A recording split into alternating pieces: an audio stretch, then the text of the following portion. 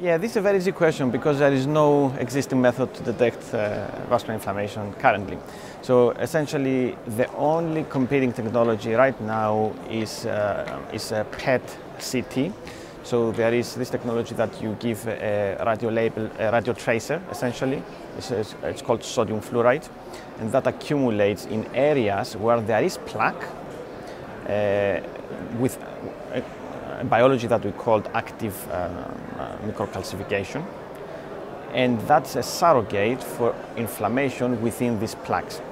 However, this has not been tested against outcomes, and it relies on PET imaging, which is extremely expensive.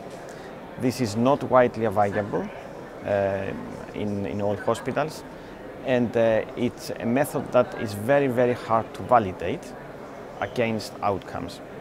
And of course, it's very expensive.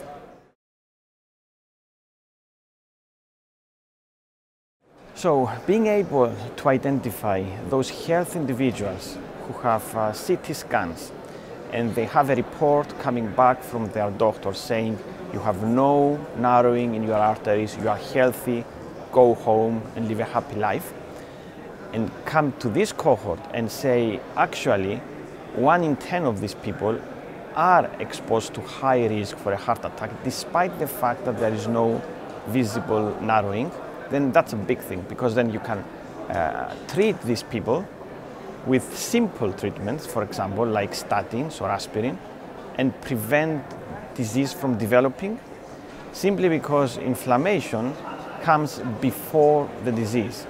So if you are able to look into the inflammation, detect it, and treat the patients early enough before the development of disease, then you prevent heart attacks by preventing the disease from developing for the first time.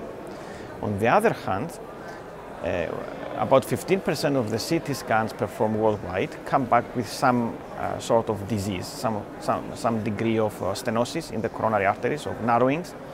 But we don't know which of these narrowings are inflamed, and these are the vulnerable narrowings, the narrowings that are prone to rupture, to break, and cause heart attacks.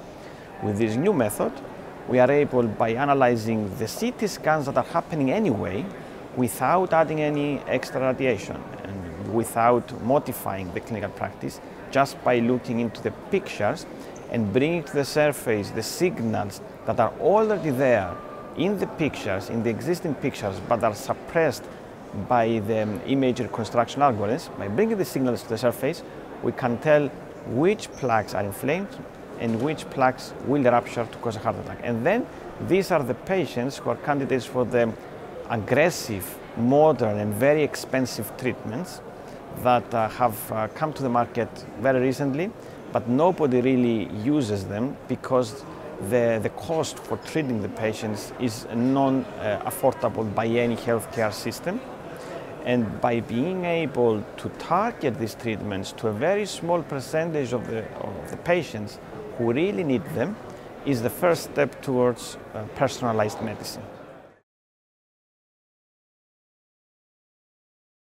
So now we are focused on clinical trials. So essentially, the first clinical trial that is starting in a few months aims to test whether this new biomarker is modifiable by common treatments. For example, treatments like statin and aspirin. We know from the CRISP-CT study that those patients who start treatment with statin and aspirin, they modify the risk identified by this biomarker. So let's say that you have increased fat attenuation index at baseline, and then you start statin treatment after you have the test. The risk that was identified before you start the treatment is lost.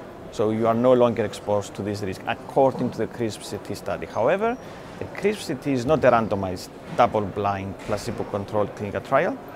And now we are focused on designing this kind of studies to show that is modifiable, that the biomarker is modifiable, but also the next step will be to show that the actual risk for heart attack identified by these biomarkers is modifiable.